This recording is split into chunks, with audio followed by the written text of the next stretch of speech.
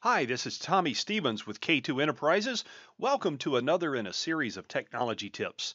Today's tip focuses on using a relatively new feature that has just appeared in Microsoft Word known as line focus, and how line focus can help force our concentration to specific sections of a Word document. Now, this feature has just been added to the Office 365 based versions of Microsoft Word. And as of the date of this recording, which is late April 2019, it is only available so far, at least, in version 1904 of Microsoft Office 365. It will, of course, be rolling out through the normal monthly and semi monthly distribution channels during the months to come. Note that presently this feature is not available in Word 2019. Again, presently it is only available to Office 365 subscribers, and as I said, will be rolling out over the next several months, depending upon your update frequency. Now, what's important about line focus is it is a tool that helps to minimize the number of distractions that we might have as we are looking at a document. I don't know about you, but when I'm working inside a Microsoft Word document, whether it's a document that I have written and I'm trying to proofread, or whether it's a document perhaps that someone else has created, as I look at those documents, I oftentimes find myself straying over into other areas of the document and perhaps not focusing on the line or lines that I really need to focus on. So this is what line focus is here to do. It's help to minimize the number of distractions that we might have as we are looking at a Word document. To illustrate how to take advantage of line focus, you will notice, of course, that I have opened a Word document. This gets into Microsoft Excel's Power Query feature, which we won't go into the content there. But this is a Word document just like every other document. Suppose I need to critically read this document, and by that I'm proofreading for errors, or perhaps it's some type of educational document that I need to read and truly comprehend what the author is trying to tell me.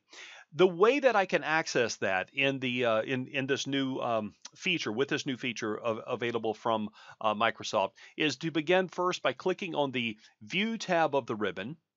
And from the View tab of the ribbon, I'm going to go to this option that says Learning Tools, which might be a little bit mislabeled, but that's okay. Let's click on Learning Tools, and upon clicking on Learning Tools, we can see in the upper left-hand corner several different learning tools. The one that we want to focus on today is, of course, Line Focus.